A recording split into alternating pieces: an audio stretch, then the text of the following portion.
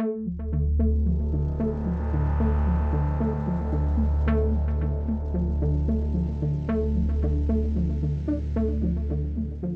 Fisher has been in the personal and professional development field for over 3 decades.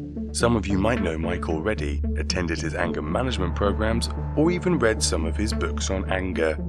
I'm talking to you today to introduce his new web launch, the Wisdom Track.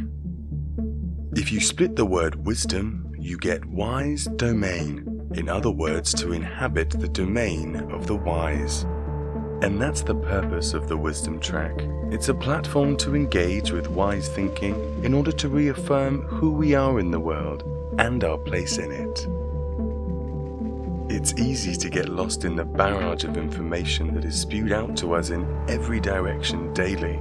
But are we able to discern what is true, false, or even critical?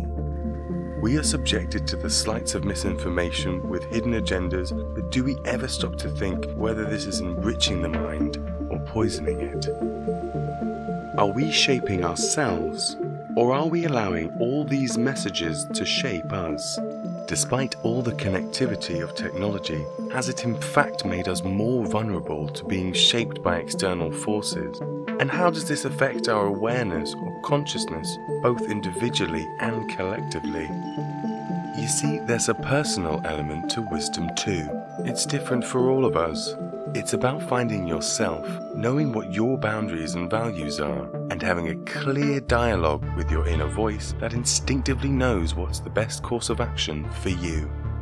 We have an inner landscape that is important for us to inhabit, otherwise we lose touch not only with ourselves, but with our place in the world, our purpose, and our environment.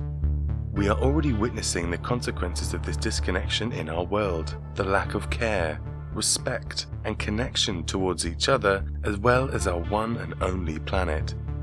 COVID-19 has given us a rare opportunity to stop consuming and bring our focus into what is essential.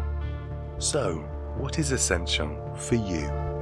Sometimes becoming wise is about asking different questions. The Wisdom Track platform is a place where we can do all of that, where we get to talk, share, listen, and evolve together.